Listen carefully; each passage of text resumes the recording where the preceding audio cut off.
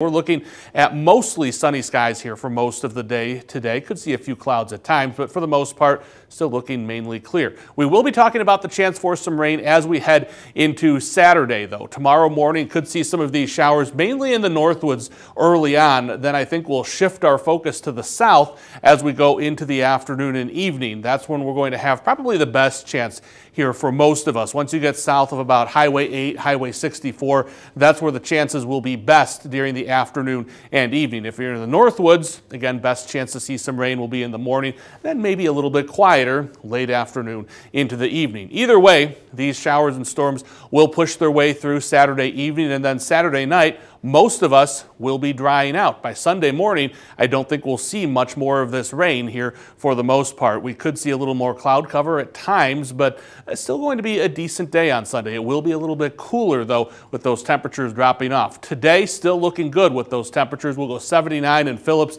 80 in Ogama, 77 in Manitowish Waters, 79 in Elko. Mostly sunny skies here today. Rib Mountain looking at a high of around 81 degrees, 82 in Babcock, 83 down in White Creek. Plenty of sunshine all day long. Winds out of the west 5 to 10 miles per hour. Again, 81 today, 78 tomorrow. We will be cooler, though, the end of the weekend. Just 68 on Sunday, 67 on Monday. Monday, I think we'll have another chance to see some showers out there, but then we will go back into that dry pattern starting Tuesday.